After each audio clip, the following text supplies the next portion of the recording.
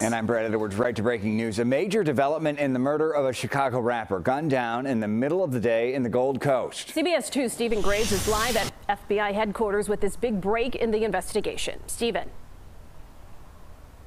Brad, Erica, that break coming with multiple arrests of gang members.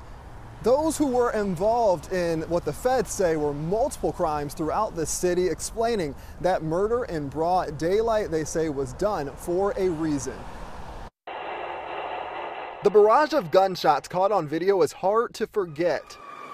The shooting, police believe, was committed by 4 people who jumped out of 2 cars on a busy Gold Coast street, traumatized shoppers, and killed Chicago rapper FBG Duck in August of last year. Thank you, and thank you all for being here. Now, more than a year later, Chicago police, the FBI, and federal prosecutors announcing charges, all against 5 men who they say are all members of the O Block street gang. That these 5 individuals, the majority of them picked up Wednesday morning near 63rd and King on Chicago's south side. The indictment also charges federal prosecutors getting involved because they say the group is responsible for an elaborate string of crimes connected to the shooting. Some involved drug trafficking and violent crimes to protect other members. The murder of rapper FBG Duck, also known as Carlton Weekly, was believed by law enforcement to be one of the acts that helped with, quote, maintaining and increasing positions in O Block.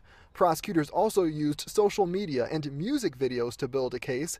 They say the men used both to publicly claim acts of violence, taunt rival gangs, and again, improve ranking and status. Chicago police and the feds today saying they hope this speaks to the public and those hoping to commit similar criminal acts. We are serious about our collaboration together, the federal partners. There are now 5 people in custody who weren't in custody before. And now it's known to them, and it's known to anybody else who might be committing similar acts of brazen violence, right?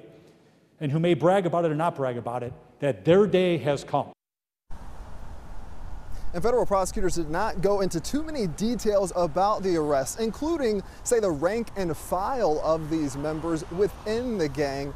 They do say they continue to investigate many connected crimes. Reporting at Chicago's FBI headquarters, Stephen Graves, CBS 2 News. Right now, just across